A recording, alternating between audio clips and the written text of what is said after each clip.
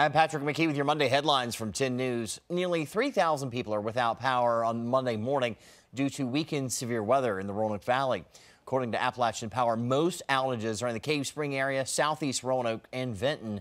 The strong storms moved through just before 8 last night.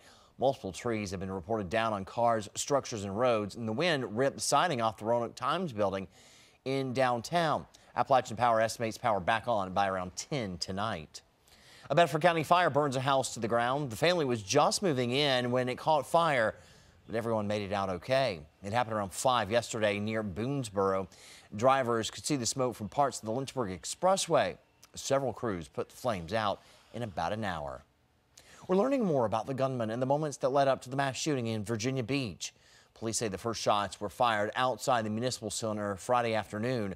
The gunman killed 12 people where he worked, the majority colleagues in his own department.